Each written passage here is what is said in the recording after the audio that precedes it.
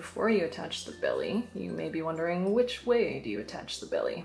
So this goes back to the concept of right versus wrong. The right side is the side where it looks like there's a bunch of V-like stitches in the round, and the wrong side will have things that look like horizontal bars in it. So you're going to want to attach the belly so that the right side is facing out.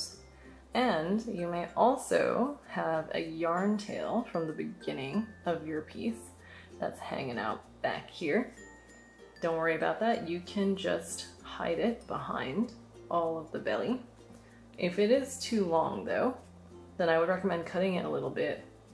I probably wouldn't cut it any shorter than this because you don't want it accidentally unraveling. And then now it's a manageable length that it would definitely get hidden behind the belly when you. So what we're gonna do is put the needle into a spot in between two stitches and then bring it out on the other side of the stitch and then pull it tight. And see how this yarn tail came out of this stitch on the belly?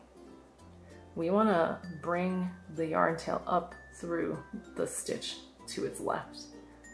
So we're gonna put it in this way. We're gonna put it in from the top to the bottom of the stitch now. Remember to pull it tight every time. And we're gonna sew this on a little bit differently than how you will sew on the other parts of the body. So watch carefully. The yarn tail is now coming out of this stitch. So we're gonna put the needle into this stitch immediately next to it from the bottom to the top. Pull tight. See how you can't even tell that there is yarn in between these stitches. Now we're gonna look back on the penguin and find the spot that this best lines up with, that's on the actual penguin body. Put it through that hole. And the belly is starting to curve, so I'm not gonna bring the needle through immediately next to it. I'm gonna bring it a little bit down because I'm trying to follow the natural curve of the belly stitches. So I'll pull that. And now again and again, now I'm gonna alternate between bringing the needle from the top to the bottom of a stitch and then from the bottom to the top of a stitch. That's the next stitch, see?